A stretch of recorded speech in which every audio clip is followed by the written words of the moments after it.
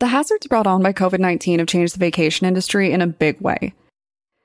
But before the virus redefined how we spend our free time, the cruise ship industry was really taking off. Between 2009 and 2019, the cruise ship industry increased from 17.8 million annual passengers to 29.7 million on ocean cruises alone. And if you've ever been on a cruise ship, it's pretty easy to see why. Cruises are a chance to head out into the open ocean and have the time of your life. People use them to bond with friends, enjoy time with family, and of course, to celebrate their honeymoons. But not every honeymoon on a cruise ends well. And throughout the years, plenty of people have gone missing from these ships. So what would you do if your husband of 10 days disappeared from your honeymoon cruise? And who should be to blame for that?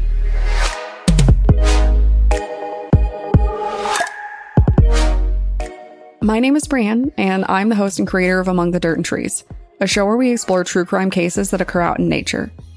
In this episode, we're going to discuss the disappearance of George Smith, a man who left on a cruise with his new wife in 2005 only to disappear in the middle of the night during their stay.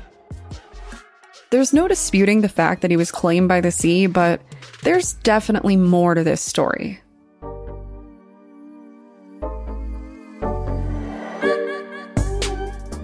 A quick online search will reveal countless articles about how to plan the perfect honeymoon cruise. As a freelance writer who writes for a lot of travel agencies, I get requests to write content like this pretty often. At least I did before COVID took off in full force and turned cruise ships into floating plague boxes. But if we travel back to a time where cruise ships were still kind of safe, we'll learn that they still aren't as safe as we all thought. Unfortunately, George Smith and Jennifer Hagall did not know that. This happy couple was high on the joy of being freshly married. After their wedding, they departed for a lovely Royal Caribbean cruise that was set to take them to all kinds of exciting destinations. They were going to visit Italy, Turkey, and Greece. On paper, the cruise sounded amazing, but it didn't end that way. For those of you who haven't been on a cruise or who have lost the memories somewhere throughout the last year and several months of time spent only seeing the outside world through Netflix documentaries, I want to highlight a few parts of the cruise ship experience. When you get on a cruise ship for the first time, it feels like you're walking onto a castle. These ships are huge and filled with all kinds of fun event spaces. There are swimming pools, places to watch people perform, dance clubs, restaurants, casinos, and of course, bars. Even though you go on a cruise ship to reach a destination, there's absolutely no denying the fact that the cruise ship is an experience all by itself. For a lot of people, a cruise ship is a chance to spend literal days drunk, binging on good food from all kinds of different restaurants, and living a completely different life. It's an experience that you just can't get at home, but with time, it kind of weighs on you. Depending on where you're going and where you depart from, you can spend a couple of days on the ship before you reach a destination, or you might spend a week or more. When I went, I had, I believe, a total of 6 days before we reached our first destination. And it was during this time that I learned something about cruise ships and what it feels like to be locked on a ship with no way out. Now, my significant other, who once spent a total of 52 days out on the water as a sailor with the Navy, is going to laugh at me for this, but by the end of that first block of time, I was absolutely over being on a ship. The ship that seemed impossibly huge grew smaller by the day. People were loud and annoying, and I had one very big problem on my hands. I could not get drunk. Being from Colorado has all kinds of benefits if you're an athlete. People come here to train because of our high altitude, but with all this altitude comes one major disadvantage, and that is that drinking at sea level is a joke. In Colorado, I process alcohol like a normal person, but anytime I visit sea level, it's like I am suddenly Dumbledore in the Half-Blood Prince drinking the creepy cave water. I just want to drink, but no matter how much I drink, it will not do its job. I'm basically just getting slowly poisoned until I'm ready to lie down, all while never feeling more than tipsy. But, alcohol aside, I was not the only one feeling the effects of being trapped on that boat. On the cruise, I watched so many fights between couples, parents snapping at their kids, and friends drunkenly arguing with each other. While cruises give you an opportunity to have fun and cut loose, they also have a tendency to put people who are drunk and annoyed with each other in close quarters, and that's what happened with Jennifer and George. On the night that George disappeared, he and Jennifer were out enjoying a night of drinking and partying. Cruise ships often have casinos and bars on them, and the focus of these spaces can vary by the hour. What starts out as a regular space for regular people eventually transitions to a space where singles are looking to hook up. But before that, it's just a non-stop evening party. During the night in question, George and Jennifer went to the casino, and then they opted for a little time at the bar. They were both incredibly drunk at this point, and according to reports, they drank way past their fill and ultimately ended up having a fairly notable fight. Witnesses on the ship claim that Jennifer was flirting with a man at the bar, and George had something to say about it. So, the end result of this fight was Jennifer storming off to the room, and George staying with a few of his new cruise ship friends. The friends in this situation were anything but friendly by all accounts. George's new friends were 4 Russian men, and these men had accrued quite the reputation in their time on the ship.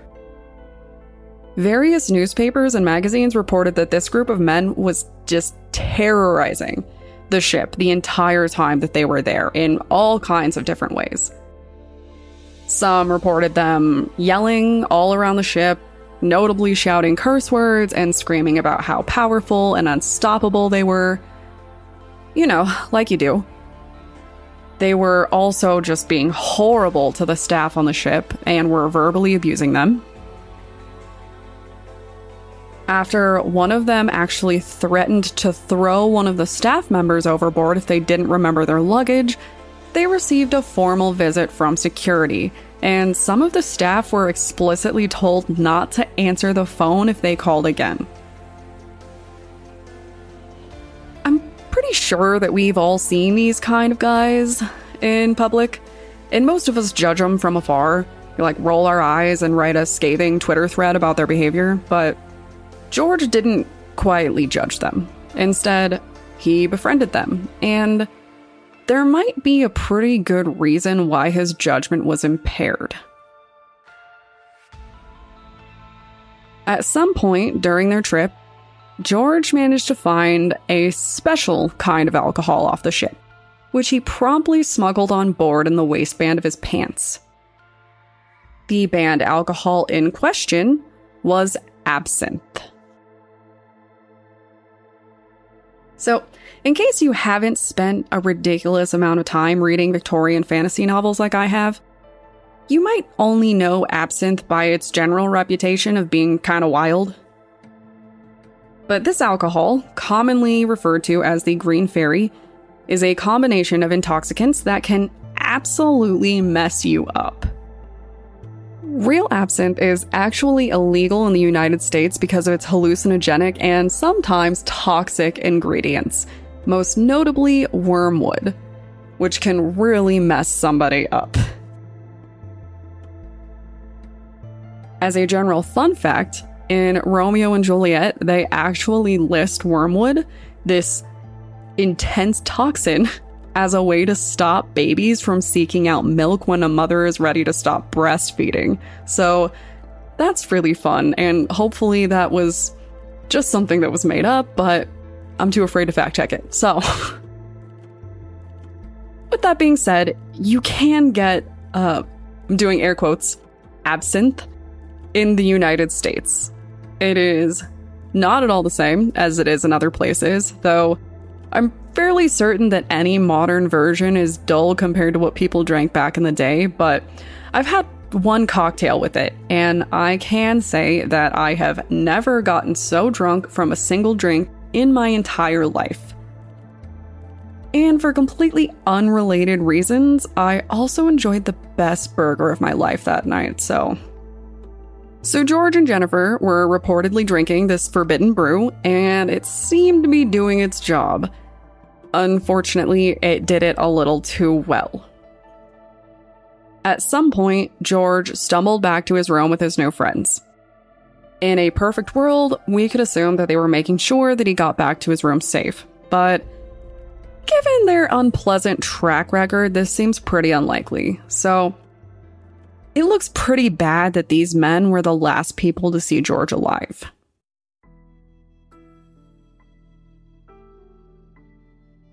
The next notable point in the story began with Jennifer.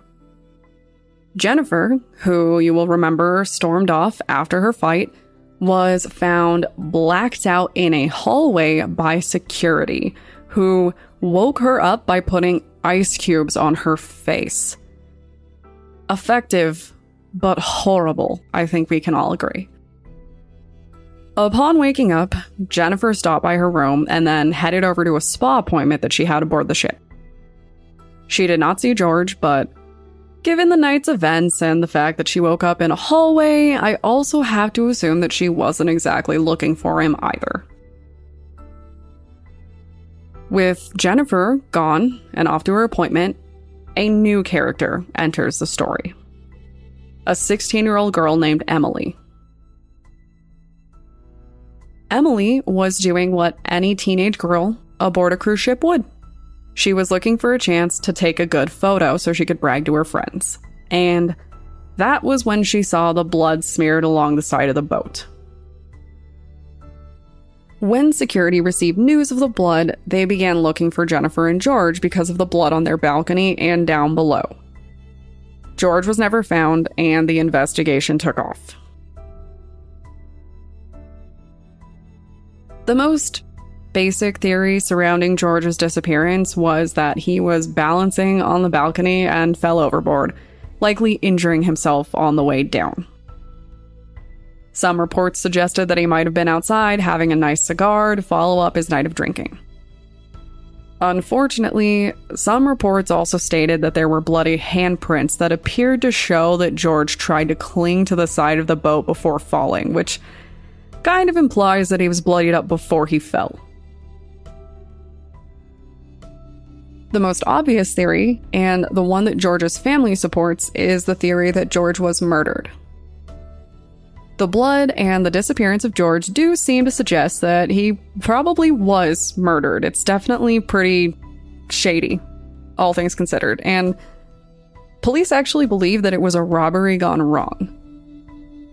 They pursued the idea that the men with George attempted to rob him and ultimately killed him when he woke up. This theory was further supported by a video of the men themselves, where they are openly joking about George's death.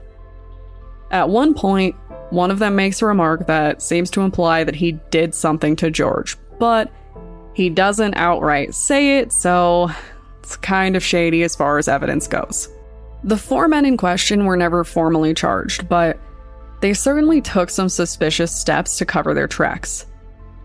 The first thing that they did upon returning from George's room was to order an absurd amount of room service. They just filled their entire room with food, which they promptly turned into a photo op, as if they were distinctly saying, "See, we didn't do it. Look at all this food. We're just having a great time. We definitely didn't do a murder."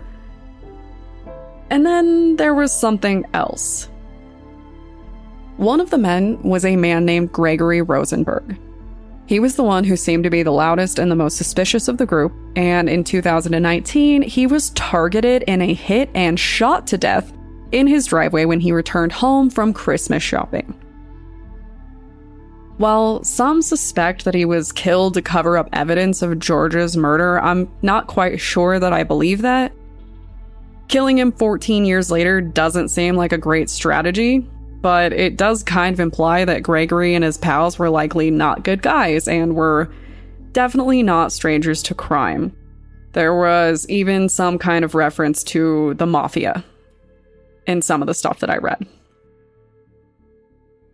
Then, of course, there is the question of Jennifer, and this is a particularly sore subject for the family. George's family believes that she's responsible for his death in some way, whether it was by playing a role in his death or simply allowing it to happen because she wasn't with him when he was targeted. His family tried to fight Jennifer every step of the way. When she received $1 million settlement from Royal Caribbean, they attempted to dispute it. When she received George's personal belongings, they were vocal about their outrage.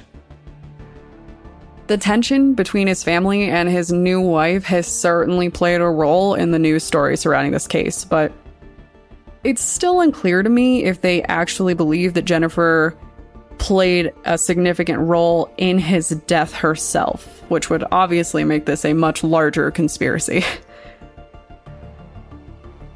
What I find most shocking about the story is the fact that it started out so beautifully, you know? There is a loving couple trying to enjoy their time, celebrating their new status as husband and wife, and a series of bad decisions and questionable events paired together in the worst way to just bring out this devastating outcome. George's body was never found and no doubt vanished deep below the surface of the water, but the family still has questions, and since the FBI already closed the case, it doesn't seem like they're going to get any answers for it. This won't be the last time that we talk about crimes on cruise ships, so if you are looking for someone to ruin your future vacations in post-pandemic times, I am your girl. Until our next episode, I would love to hear your theories about this case, so feel free to share them with me on Twitter or Instagram using the tag @DatPod. And if you're sick of hearing all those pesky ads, head over to my Patreon at patreon.com/like-and-inscribe to join our growing community and gain access to ad-free episodes as well as our community Discord. Thanks, guys!